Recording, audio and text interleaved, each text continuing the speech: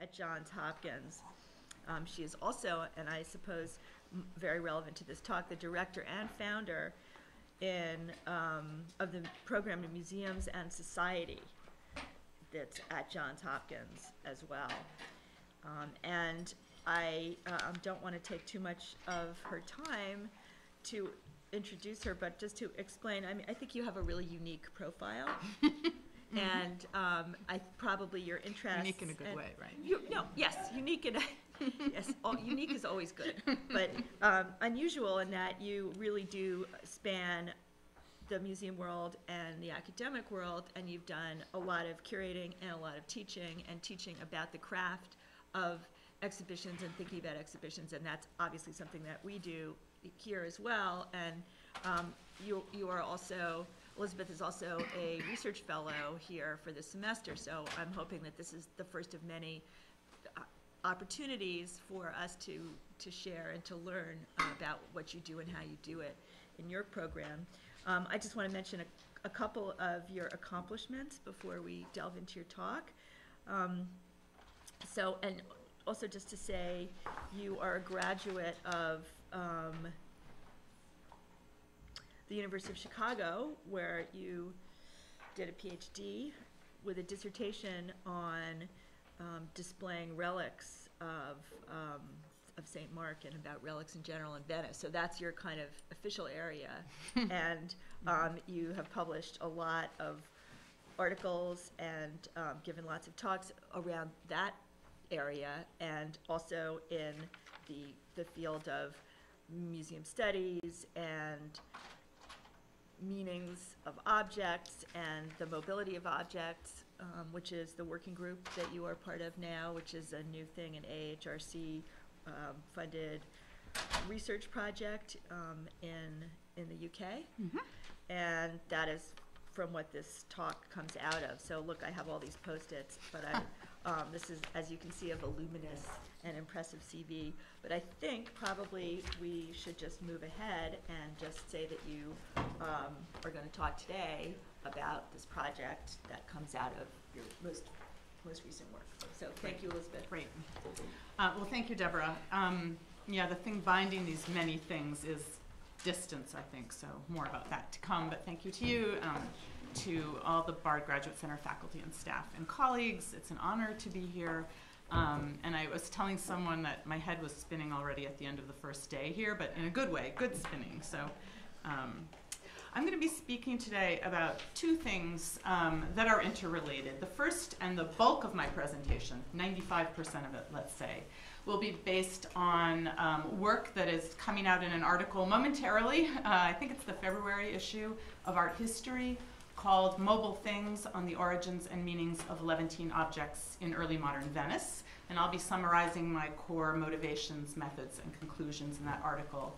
And then at the very end of the presentation, I'll be turning to an introduction to my research project here at the BGC for the semester, which comes very directly out of some questions I posed in the Mobile Things article. And I'm really interested in getting your thoughts on the latter project, especially, but of course happy to discuss all of the above. And my core question for this project for the semester is, how could art museums better or more effectively present the migratory histories of objects? And what difference could this make in how we understand both objects and collections? So, binding these things together, and my work overall, is our semester's theme, what is distance?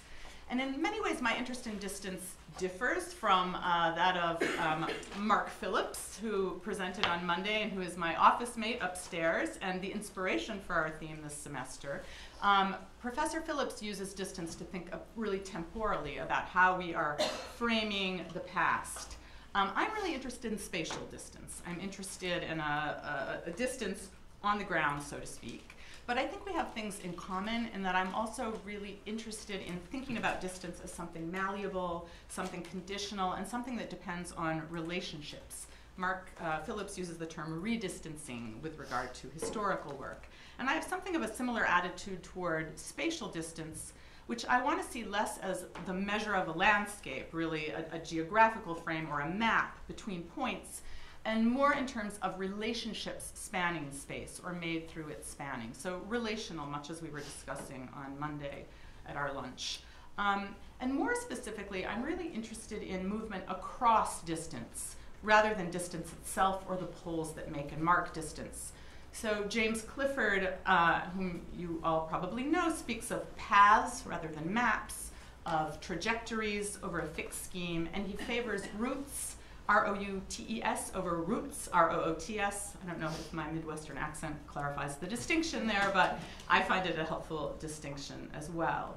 And to put it in a phrase, I'm really concerned with how attention to the literal spanning of distance, the movement of things across space, is or could be more actively a part of our approach to interpreting objects. So let's start with the Mobile Things Research Project. The matter that prompted this article, or the matters, are twofold.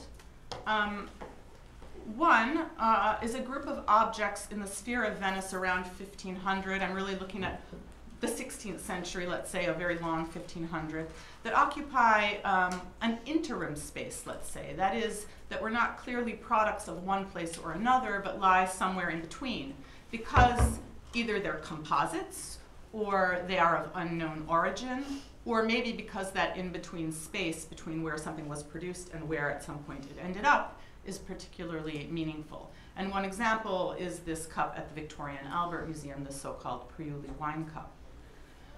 The other thing that really prompted my thinking were museum installations, and especially permanent collections, in which geography, a geographical layout, continues to be the predominant working scheme, even when it complicates, or maybe it obfuscates, or refuses to help us really unpack some of the objects it contains. So here's this same object, which sits, by the way, in the European galleries of the V&A, which is an interesting choice, and its online catalog description, which reads that it was made in Syria, possibly made, Damascus, Syria, probably decorated, Egypt, possibly made, and then goes on and speculates the cup was likely fabricated in the Middle East, the foot in Venice, and the whole sent to Syria for decoration in a single workshop. So you'll note many places of production associated with this single object, and even then, a lack of certainty about where it came from with all these possibly and probablys. So this and objects like it captured my imagination for a few reasons. One, I felt frustrated. I felt that the conversation around these sorts of objects in scholarship and also in some museum exhibitions was really so insistently on point of production, even to its own detriment, even when it seemed there would be no resolution. And by these, in this case, I'm talking about objects like this damascened metalwork, which is incised brass or bronze inlaid with precious metal, usually silver. Sometimes these objects are called Veneto-Saracenic, itself a term that suggests how complicated this issue of origins is. So I found that these objects were getting caught in a circular vortex of sort of geolocation, let's say. Is it Venetian or is it Levantine? As though if we couldn't say where it was produced, maybe there were no more questions to ask. I found in my reading that material studies, close examination, and even analysis are possibly some really productive ways of beginning to answer some of these questions. In the meantime, I wondered what other questions we could ask about objects like these, other questions that might be more revealing, historically speaking, or that might be actually revealed by this dilemma itself. The other thing that was interesting for me was that the market for these sorts of objects in Venice in the late 15th and into the 16th century was really complicated. So you had Venetian buyers impacting forms that were produced in the Levant, such as the flat-lidded box you see at the bottom. These are all out of scale. I apologize for that. So there's an influence from Venice onto the production of these things in the Levant. Eventually, as Rosamund Mack and others have shown, Venice started imitating these Levantine wares. So the object at top is a salver. It's in the Courtauld Museum, attributed to Venice in the 16th century. And in addition, we have hybrid pieces like the Priuli cup, here now at upper right, and others of unknown origin. So to me, this circumstance raises a host of interesting questions that offer an alternative to the where it was made line of inquiry, such as how successful were the Venetian imitations of Levantine objects? Did consumers in Venice distinguish between imports and locally made objects? Could they distinguish? And if so, did they value them differently from imports? How can we know this? Just a brief remark to say that this question encompasses lots of other kinds of objects. I'm focusing on a few categories for brevity today, but things like carpets, porcelain, book bindings, for example. So the general question really is, how can we better understand what these Levantine or Levantinizing objects meant to Venetians in and around 1500? What frames of reference best represent the contemporary notions of the relationships between objects, people, and places? To answer this question, or address this question, I leveraged a few tools, which I'm going to talk about now. First of all, I borrowed, somewhat liberally from the field of archaeology, the term provenience. In archaeology, this refers to a find site, a literal place in the ground. And I employ it to indicate something very specific, and that is where something was produced, or its literal geographical point of origin, acknowledging, as we saw with the Priuli cup, that there could be multiple points of origin. But this precision is important to me because, first of all, I really want to distinguish point of production from more conceptual relationships to location and to space, something I'll get to in a bit. And also because of its fixity. In its fixity, it contrasts with a notion like provenance, a concept we're all familiar with that really embodies in its very concept the notion of post-production movement. So by insisting on this differentiation and sort of borrowing or coining this term, provenience, I can more firmly underscore the important distinction between a point or points of origin fixed on a map and the afterlife of an object, which almost always involves circulation and movement. Another frame for my thinking was really to think about the limitations of mapping. Art history, as we know, has long been tied to a geographical frame, think just to Vasari framing things by regional schools.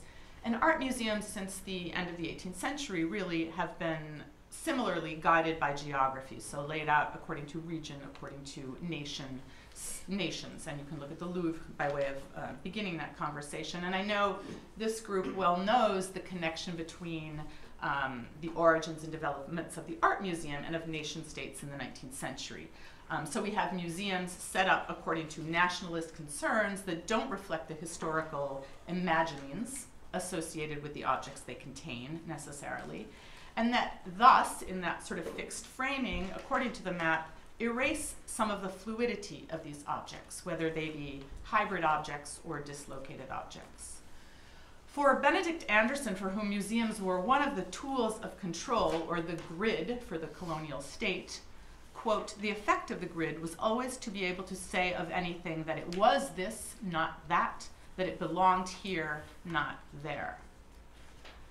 On the other hand, and like James Clifford, I want to think about roots, movement over roots, permanence or fixity, displacement, movement over stasis, and to see, as Clifford puts it, practices of displacement as constitutive of cultural meanings. So, how can we access an alternative to a static museological or art historical map of origins? We need tools that allow us to understand spatial relationships of things in more historically pertinent ways than the modern museum does. And for this, I turn to the work of Craig Clunas, who is a brilliant scholar, curator of late Ming China. Specifically his book, Superfluous Things, and a chapter within it called Words About Things, in which he looks at contemporary Ming texts to get a sense of the frames of reference of Ming area viewers, their language. What did they look at? What did they focus on? How did they group things? How did they talk about things? So I tried to do the same, looking at Venetian texts of around 1500 that deal with things, to uncover contemporary understandings of the relationships between things and space, and in this way to offer an alternative to the static museum model based on those 19th century maps of national boundaries. These texts fall into categories that you can see on the slide here, related specifically to trade, collections, history writing, which largely took the form of chronicles in Venice at this time, and travel writing. And I'll just give you a few examples for today. So words related to trade. There are remarkably, to my mind, remarkably few references to provenience, to use that word, or point of production in the documents that I looked at. And what I did was survey historical texts that were looking themselves at these primary source documents. So I looked at mercantile histories.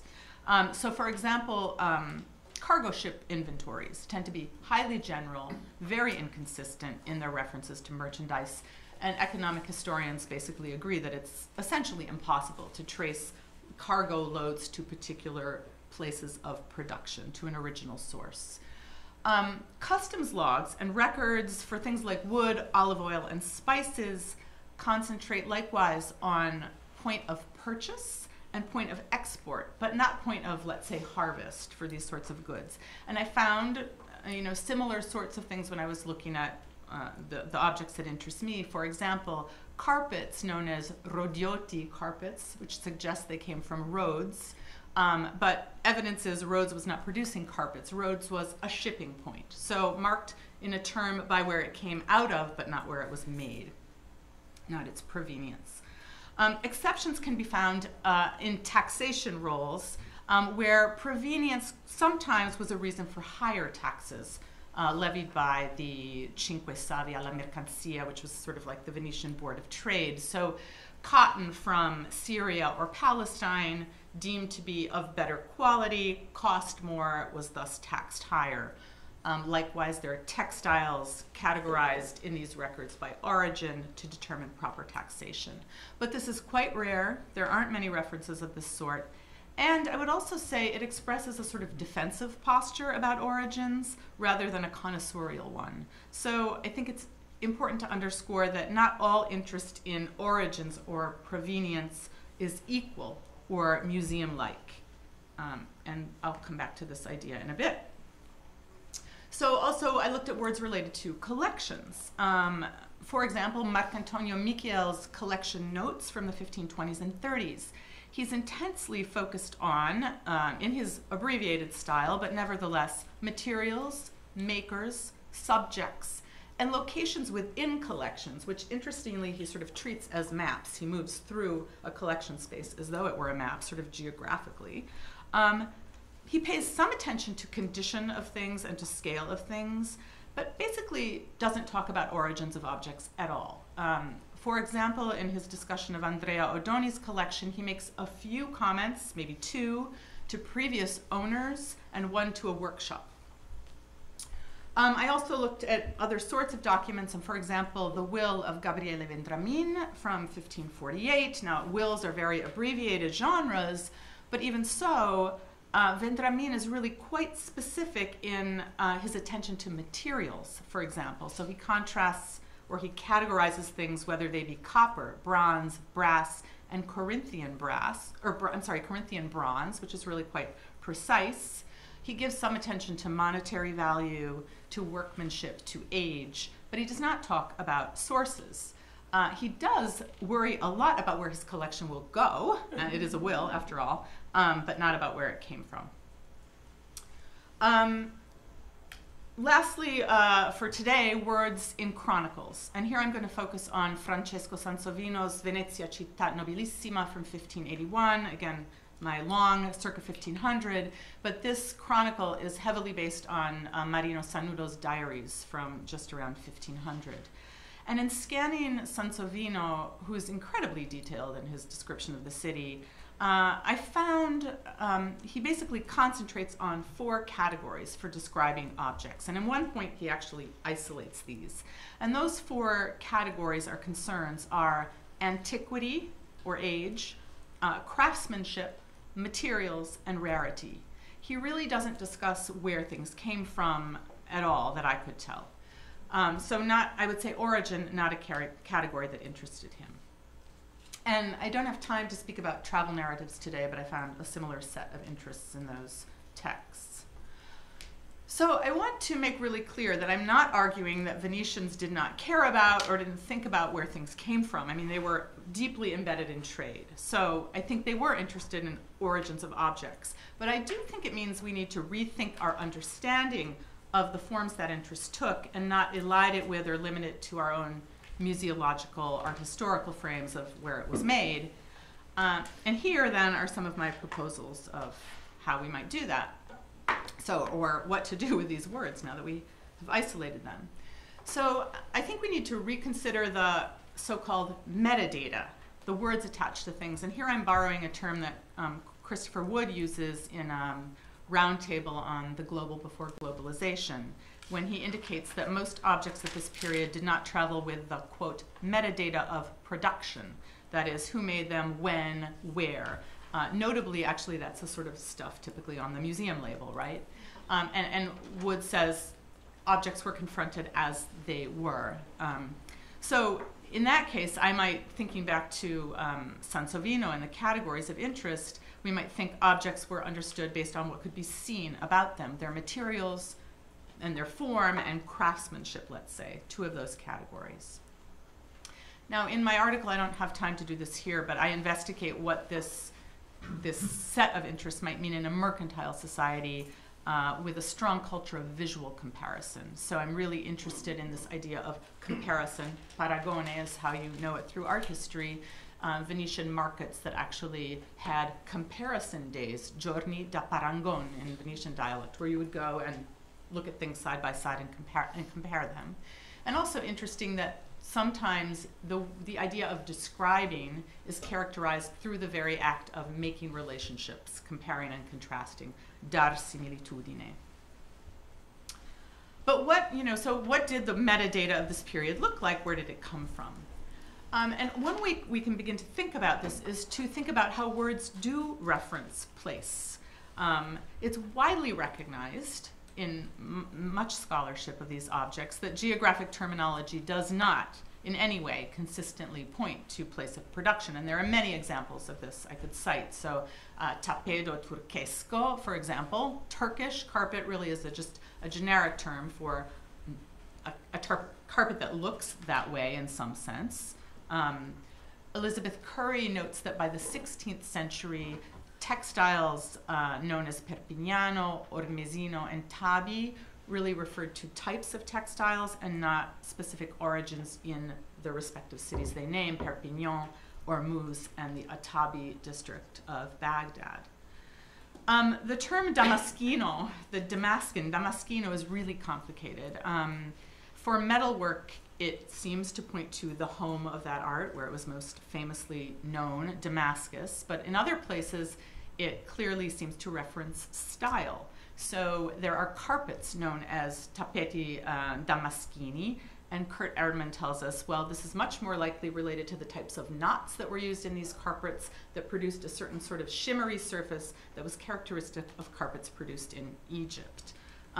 For porcelain, porcellana alla damaschina, likewise, probably refers to the meandering pattern on the porcelain that recalls the Damascene metalwork.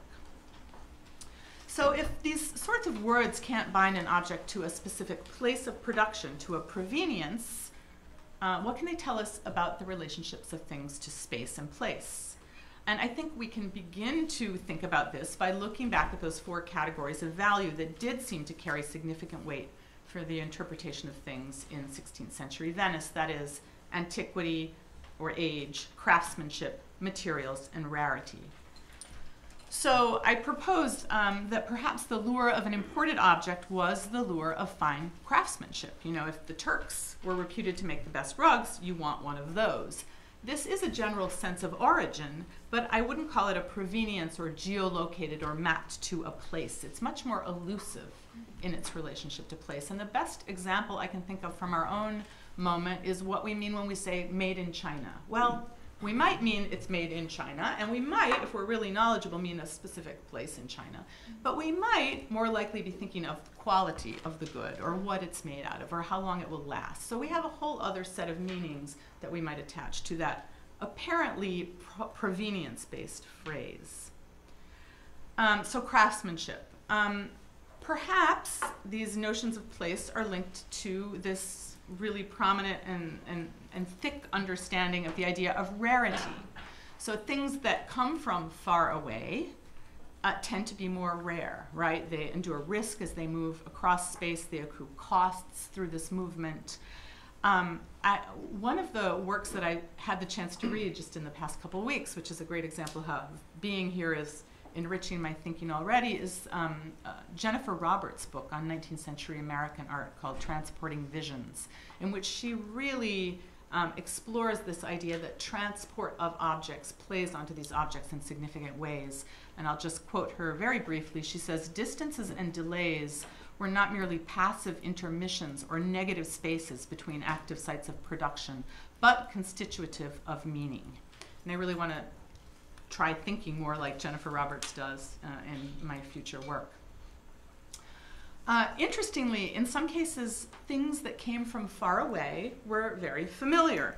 And the best example of that are carpets. And this slide, maybe not the best example I could have chosen, but you could see in the upper register women sitting at windows with carpets unfurled in front of them. And this is a common motif in the visual representations of Venice of this period. So you see that carpets were abundant and highly visible. They were very known, even if they came from far away. And likewise, the lexicon used to talk about carpets is very rich, which speaks of a broad familiarity, a broad spectrum of understanding and acquaintance with these things. So these terms often do connote different places. We've already encountered turcheschi, damaschini, rodiotti, but there are also terms like Cajarini, referring to Cairo in Egypt, barbareschi, referring to North Africa, and Simikaza, probably Circassian on the Black Sea.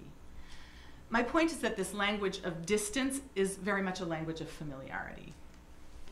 So there's this spectrum of spatial meanings in which the relationship of objects to space or distance was both practical and conceptual, particularly within a mercantile context, that it was flexible rather than absolute, and that it was far more complicated than pinning something to a place on a map of origins. I think, in short, we need to decouple the exotic, and this is a term I have avoided because of how it binds objects too closely to a distant place. I want to decouple these sorts of objects from a point on a map and recognize more fluid relationships between place of origin and material significance. To quote Michel de Certeau, memory is a sort of anti-museum. It is not localizable. So what to do with words? I just want to toggle back to my previous slide for a moment. And the final point there. These observations also invite us to rethink classification, both historical and modern, that is, museological. And now I'm beginning to move into the last part of my talk. If we focus our discussion of classification back on these kinds of objects, that is Damascene ware, just to remind you, we find this material in various contexts in 16th century Venice. So we find it, for example, in sort of Wunderkammern-like contexts in which it resonates as a curiosity. We find it among inventories of affluent households where it registers as a domestic good, high-end, and also more kind of workaday. And we also find it, interestingly, in collections. And I'm just starting to work on an inventory of 1527 that, to me, really suggests a sort of proto-scientific categorization of these sorts of objects. So I hope to have more to say about that. But in any event, the fact that these objects slip between these categories means they don't sit firmly in any one that can frame them absolutely. Likewise, the categories that we find in museums don't really work either. I don't need to really say much about minor arts or decorative arts, I think, but we know those are not historically apt. Luxury goods is more tricky. That's a category we sometimes see being used, applied to these sorts of things. It's not really a category of use in this period. There certainly are luxuries, luci, pompe, magistrato alle pompe. Luxury is absolutely a concept, but I would argue that it's not necessarily a category of good. I think it's more a category of use. Objects become luxuries when you have too many of them, or they're too big, or you're too showy with them. So more a category of use than a category of a thing. And the only word that I have found consistently used to describe the objects I'm considering, that I might consider a category into which they fit, is the term mobili, which means mobile things. Now, importantly, this is not limited to imports, things that came from overseas, and so it breaks down right there our desire to want to separate things from there and things from here. It mixes them up. It stands in contrast instead to immobili, things that don't move. And these terms are still used in Italian today to indicate mobili furnishings and immobili real estate.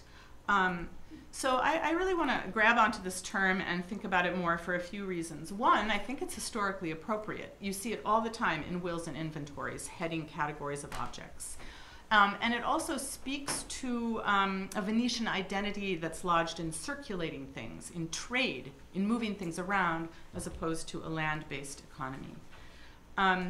It also pushes up nicely for me against museological categories of things and unsettles them. It seems like a huge category. It seems to embrace everything. But it was the category of choice, I would say, for 16th century Venetians talking about things like this, if they wanted to envelop them in one label. It also calls attention to this often forgotten element of such things, that they move. And so it invites us to make that factor more prominent and more important in how we think about these objects. And then I'm taken back to Jennifer Roberts' work again. And by us, I mean art historians, and I also mean museums. I think this term could invite museums to dislodge objects from those geographical homes that are traditional to the museum and comfortable to the museum, and call more attention to displacement and circulation, in short, to the mobility of things themselves. So this is a challenge I pose at the end of this art history paper, and it's the root of my project this term. And I think it matters for a few reasons, and here I'm really moving into my last points. First of all, I think mobility reveals the complexity of objects and breaks down those essentialist notions of culture that reify connections to place and particularly to nation. And in this context, I think it can help do the same for collections and museums themselves, revealing something of their origins, why they are here, and in this sense helping us attend to everything from colonial histories to current issues around repatriation. I think notably and importantly, the one thing, really the only thing that museum objects share, except for site-specific works, is that they came there from somewhere else. They're mobile. And here's James Clifford then one more time. The rethinking of collections and displays as unfinished historical processes of travel, of crossing and recrossing, changes one's conception of patrimony and public. What would be different if major regional or national museums loosened their sense of centrality and saw themselves as specific places of transit? What does it mean to work within these entanglements rather than striving to transcend them?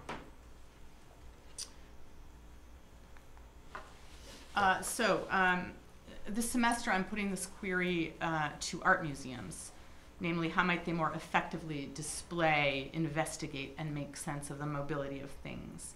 And to conclude then, I'm just going to share with you a few ideas that I'm pursuing, and I welcome your thoughts on this certainly today and in the months to come, as well as response to the core of my paper. I think one way to think about mobility in the museum is surely to use digital initiatives. Digital methods are great for layering more information onto collections without mussing up the galleries, and they also have an inherent potential for animating things.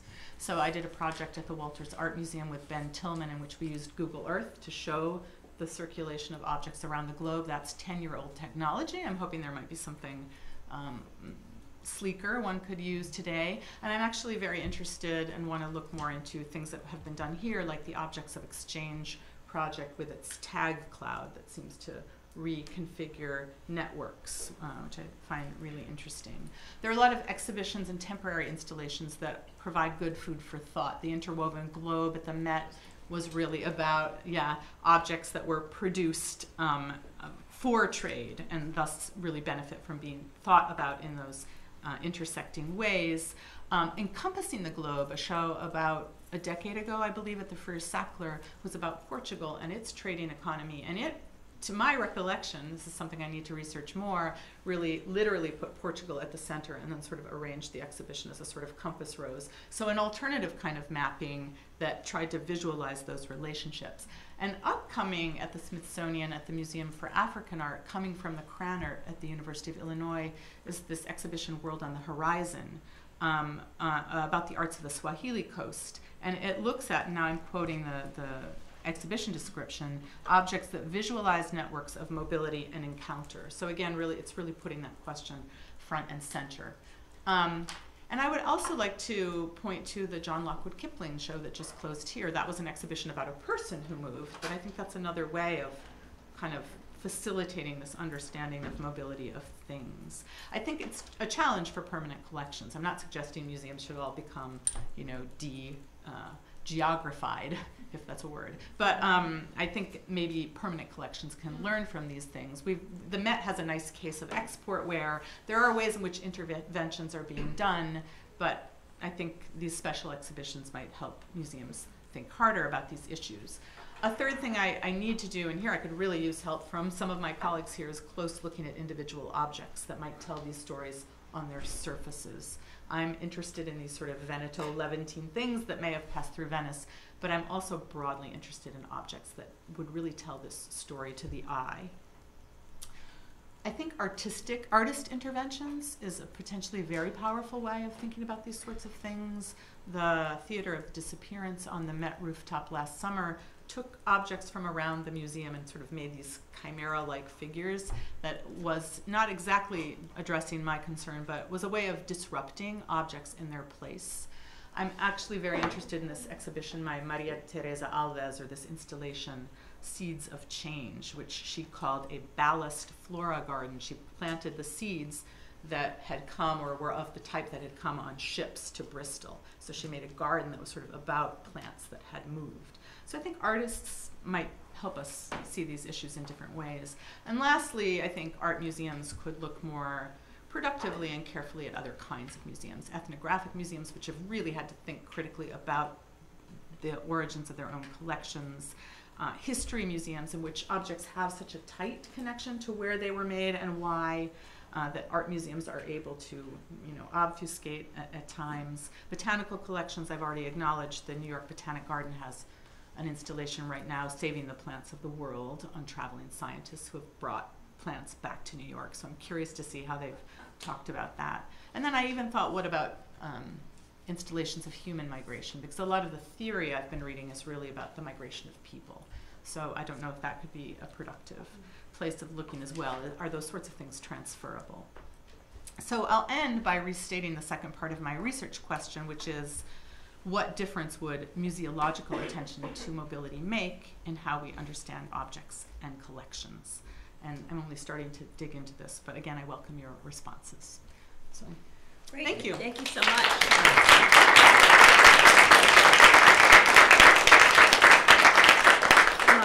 Well, that was great. It was the perfect length, and has given us lots of food for thought. So let's open the floor.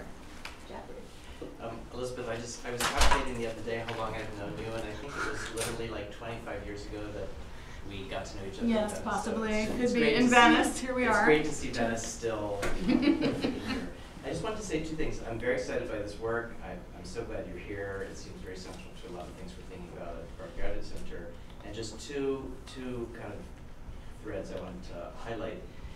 Since you've used the word mobility and that in your title and as a conceptual thing for this project, and you're highlighting the the occurrence of that word in the contemporary documents as a meaningful category, I think that would be really great. Maybe you've done this, but I think it would be really great to try to individuate, you know, to what extent that is specific to this mercantile trading culture that you're seeing in Venice, because my sense is that it's not actually, and that it's a legal term that comes from much older Latin juridical language like mobiles res or bona mobilia, you know, that actually have a, you know, an antique precedent, and I mean, in French, it's meuble, and I know that as an adjective, like there are 13th century probate inventories or wills and things in France, which, you know, is not the same culture as this, as the 16th, Venice circa 1500, that are talking about, you know, bien meuble.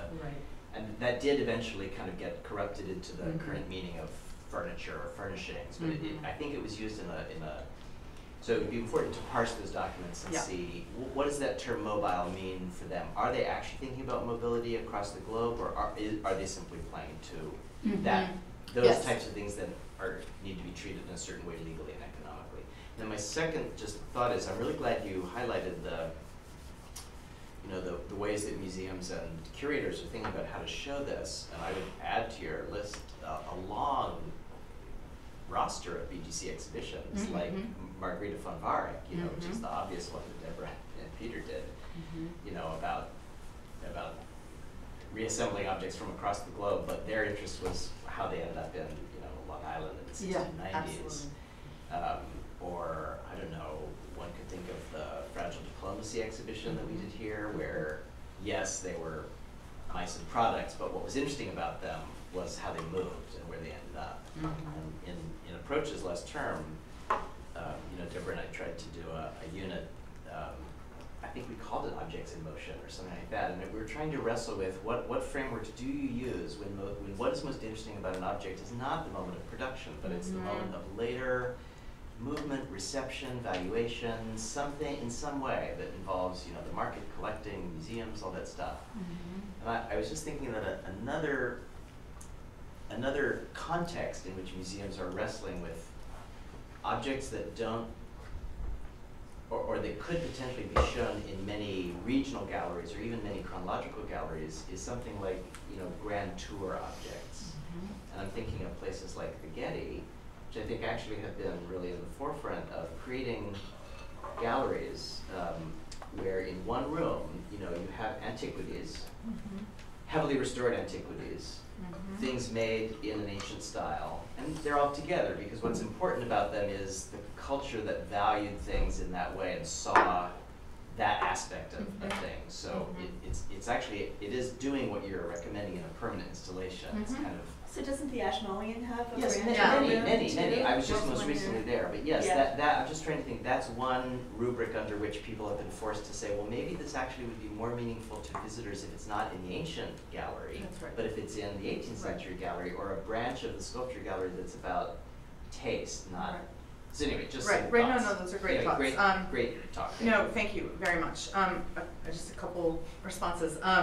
The Ashmolean I'm interested in because I believe the Ashmolean actually, and I think Andrew and I were talking about this, reinstalled their whole collection around a sort of theme of, I don't know, you said Wunderkammern, but I'm wondering if that's what. That was the beginnings of it. Yeah, and then sort of the process of assemblage, basically. And I think they're moving away from that, so I feel like I need to hang on to it. But thank you for the suggestions for other things to look at. I think maybe I'll work backwards in my response. My first response would be, I think those are all great suggestions. Where I'm trying to, and it's sort of a subtle nuance, but how do you show, you can show that something arrived. It's kind of that intervening time, how this conception of that, and I think that's hard. We know that that statue ended up there, and maybe it's something that just can't be put in a museum, I don't know.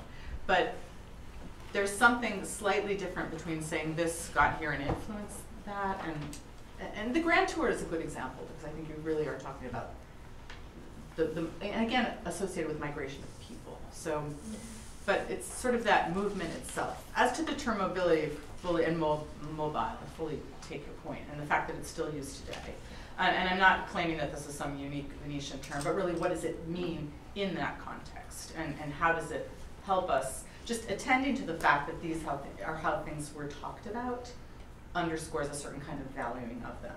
I think it would be interesting to see how it plays out in other contexts. I expect I might find much the same, but does that mean it has the same value? You know, the use of words is also specific to the moment. So I think that's an important point. So thank you. Great. Bobby? Thank you, Elizabeth. I think this talk was really important, especially in this, from the point of view of reminding me that these are some of the issues which I've also encountered in my previous research, or handling objects, and probably I wasn't able to articulate it as well as you did today. Something that I was thinking about, and is something I wish to ask you if you have any thoughts on it, is that what do you think? Do you think it would be effective, for instance, to have display objects in such a way that they or maybe categorize them from the point of view of their distribution routes, in the sense, you know, how have they traveled globally? Do you think that's manageable in terms of how we categorize objects in a particular collection in a museum, or do you think that's just impractical? And I don't know. I mean, I also don't know if it's, you know, museums always have to think about what's interesting to visitors too. Is it just too technical? Ruth Phillips actually directed me to a really interesting book by Chris Gosden, I think, in which he looks at, maybe someone knows the name of it, he looks at the history of building of the Pitt Rivers collection, and he takes it back through documents. And it's interesting because to me it's a fascinating book, because he's really talking in many ways about exactly what I'm interested in, really focusing on that kind of transition between places. And it makes a fascinating book, but I looked on their visualization of it, and it doesn't really work. So I don't know. I think there could be digital ways of visualizing this that would be really effective. I'm not so sure. You know, you can sort of do a network kind of display, but I'm really looking for the effectiveness. So something beyond sort of, oh, this came here and went there, but really an installation that tries to emphasize that whole network and the continuity. I'll let you know if I find some good examples. But I tend to think that digital tools might be the way to go. Mm-hmm. Okay, we have a number of questions here. I'll start with Abby, and then Jesse, and then Peter. Thank you so much. This is just such a cool project, and dovetails with the type of questions I'm working on too. It's really exciting. And one of the things that I've been thinking a lot about, and I'm sure you have too, that you didn't talk so much about it today, is what using objects or collecting objects that are clearly objects that have moved through space accomplishes for the person who consumes, for the consumer, for the collector. And what I was thinking while looking at your wine cup is, what does something that is explicitly visually hybrid, that is, I hate the word hybrid, using it here as a sort of shorthand, that clearly has production that spans multiple points, or that brings together different kinds of elements, does that show a kind of virtuosic command of distance, of wealth? Is there something that makes this more valuable to the consumer than something that could just be imported? And I'm thinking in my own work, there's a minbar that is produced out of materials taken from sub-Saharan Africa in Toledo and then brought back to North Africa. And that object could only be produced by moving materials across vast distances and then moving the finished materials back across vast distances. That is, it demonstrates the political reach of the patrons and their wealth and their power. So looking at this, is this doing the same thing? Is there something about this that shows, hey, I can take something from far away, bring it here, modify it, and then send it back to far away to be finished? I don't know, it's interesting. I participated in a conference. It's a great question. Thank you. I look forward to talking to you more about your examples. I participated in a conference in Venice about maybe a couple of years ago that was on I can't remember the term that was used, but it was essentially how Venice marketed itself, Venetian craftsmen. And I made the argument that one of the things the Venetians did was imitate, and that was the sort of Venetian kind of in itself, we were desperately avoiding the word grand, but sort of a quality of work that was produced here is that it was able to look like something else. It was chameleon-like. So I haven't really thought about it from a collecting point of view, and I'm not sure I could get at it, but I have thought a bit about it from a making point of view, and I think that was a skill that was appreciated among craftspeople. So from a production sense, I think there's an alliance there with the sorts of things you're thinking about. And you know, the texts about collecting are so thin in the language that I would have to sort of begin to refilter some of those words that I went through to see if I could find evidence of that kind of sensibility, which might be worth doing. I think it's a good thought. And the question is whether the hybridity is visible, and we see it, Right. but Exactly. would it have been, would any of that have been visible to someone who's thinking it? I mean, they're definitely, I'm thinking of some of those Some are, Medici right. cups that have, you know, rock crystal, and then Sure. they have Venetian, I mean, they're also very much Right. made at different times and places, and that's the point of them. But anyway, it's not my turn. No, I couldn't resist. Jessica? Yeah. Yeah, I was thinking a lot about the correlations between this idea, and it's a term by Bruce Sterling, it's called spines, which are objects that are tracked through space and time. It's related to this idea of all objects being now traceable and even objects communicating with one another. But at the base, the idea is that, and especially with Abby's question, looking at modes of production and movement through time and space really helps us get an idea of not only the object but the people who are moving them, which he calls spine manglers. Gosh. Really, Speaking about words. so that's interesting. And you were talking about movement of objects, and I was thinking of nomadology and just how things are moved and through space and time and who moves them. So I am really interested in those concepts, but I'm interested in how you take that. So.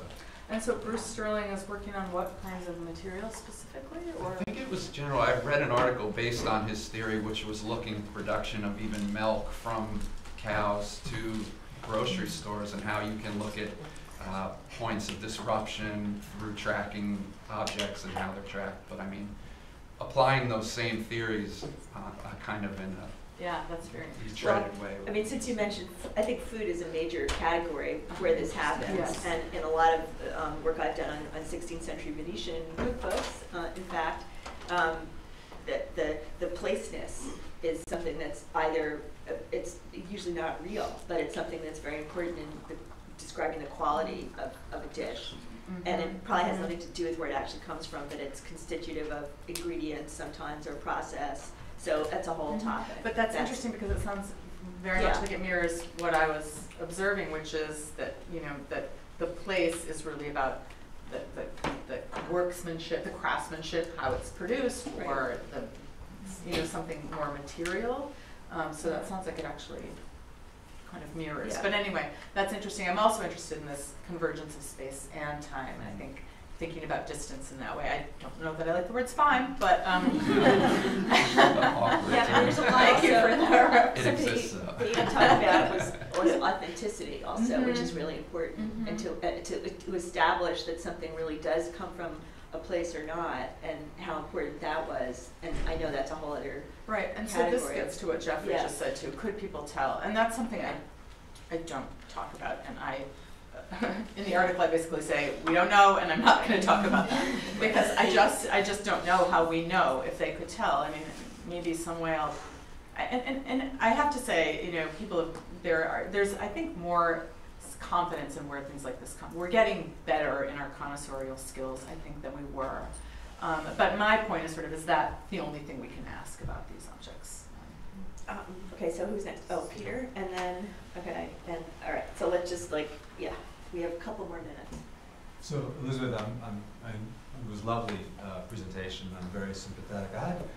Here's the question. So the penultimate slide of yours was voiced over with the desire to kind of upend or disquiet some of the conventional categories that are used and to reshift them a little bit. But it strikes me that the sources, at least the literary ones you were using to do the unsettling, were themselves pretty settled, reified categories of their own. I'm thinking of the Inventory of Vendramin, or Sanudo, or Sansovino. These are pretty basic, well-known things. And yet at the beginning, you did make the point that these things came to Venice through the agency of merchants. And so it struck me that actually, in addition to the public printed sources, there are all the letters of merchants that would, first of all, letters are entirely different kettle of fish. They'll tell you all sorts of different things. The conventions, if there are any, are very different. And at the same time, the kind of the metadata, to use Chris's term, the metadata would be in those letters. And there's a lot of stuff on merchant letters that's been published, in the last 10 years. So I know really only about Marseille in the 17th century, but I suspect that there must be a lot of unpublished merchant letters that could get you very close to where you want to go. Thank you. That's a really helpful suggestion. My first hope was that in being a really radical art historian and looking at, shipping documents of cargo, that I would come across this great way of understanding how these things were grouped on ships, and that this would, help me understand how they were organized. But in fact, the ship cargo lists are so basically disorganized. I don't know how they knew what they were carrying, frankly, that I decided that wasn't helpful. It was interesting to me that they weren't sort of saying, well, here in this special part of the ship, we're putting luxury goods. Actually, last summer I had the opportunity, I was at Chatham, Massachusetts, and I was watching these fishing boats. They had this viewing platform, and they were calling off all this fish. It was dogfish, tons of it. And I am getting somewhere relevant here, just gross fish. And at a certain point, the captain of the fishing boat comes out with a little box, and in it are, two precious fish. I don't remember what they were, but they weren't the run-of-the-mill dogfish. And I had sort of been hoping I was going to find something like that in the cargo books. Oh, and here's the special things, including Damascene bronze. And I never found anything that indicated to me that I could map out the values of these things in cargo documents. However, I didn't look at letters. So I think that has a different kind of voice to it that might really be helpful. The cargo documents are all about bulk. Right? Exactly. And the sort of stuff that you're looking at, whether it's letters that travel, or luxury goods, or plants, those don't appear in the insurance contracts or in the port records, because they don't rate in terms of volume or value. Right. And so that would be another way to find them then. Right. Yeah. In fact, they may be more prominent in the letters. So thank you. Great. Alessandra? Yeah. I found very interesting your idea of visual comparison as a mercantile practice, so it's a little bit of follow-up on Peter. So my question is, how does the ponente complicates your story? And if there are, in fact, objects that are compared and named and worded in a way that, Leah Markey has worked on this idea of the Indiano, no? So is there something similar with the Turquesco or your so terms? The sort of the displacement of the terms? Yeah, how objects coming from the other side of the world are also part of this mobility language. Well, I haven't thought about that, I'll be honest with you. I haven't thought these about are the other side of the world as a point of comparison. Venice is Absolutely, things absolutely. And whether there's different language, I don't know. I would, your idea of visual comparison, of how this translates into a language where in fact these terms and these objects are completely renamed every time. Yeah, thank you for giving me a chance to say a few words about that. I really skimmed over that part of the paper, which I hope you will be able to access soon. It is not my observation. People like Evelyn Welsh have talked about the marketplace in Venice and noted that there are these comparison days, which were all about comparison. And I argue that we need to see this on sort of a spectrum of comparison and not an either or, it's east or west or Venetian. So that's how I would begin to think about it. What are the sort of nuances of those distinctions and that span of distance as opposed to the separation? What would be interesting to know is, are they talked about very differently, or is there an overlap of language? So thank you for raising that. Great. Okay, one last question. Who was? Hi, thank you very much for your talk. It was very illuminating, helpful for thinking about these things. I think I had a similar experience of what she said earlier, of like I've been trying to articulate some of what you gave me tools to articulate, so thank you. And what I find interesting is that you say that a lot of this theory has to do with human migrations, and then you're sort of applying it to objects, and you had some interesting suggestions about how art museums could collaborate or learn from different types of museums, and it just occurs to me that oftentimes, you know, museum goers, you know, the general public, what they might inherently be interested in is not necessarily the objects themselves, but the story that gets told about the objects, and that's what you're trying to get at, is like, you know, how can we tell this story in a different way? And so my question is, how do you see the relationship between these theories of human migration and these people who might be spine wranglers or whatever, and the objects themselves? Like, how do you see those as fitting together, especially in potentially in the setting of a museum exhibition?